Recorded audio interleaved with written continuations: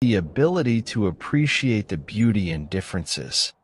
For example, a symphony is produced from a set of instruments that produce entirely different sounds. When we hear the symphony, don't we forget everything and enjoy its harmonious melody? In this way, everything we experience around us reveals both the contrast and the beauty in diversity. No one can break God's divine law. All laws created by humanity are insignificant before God's law.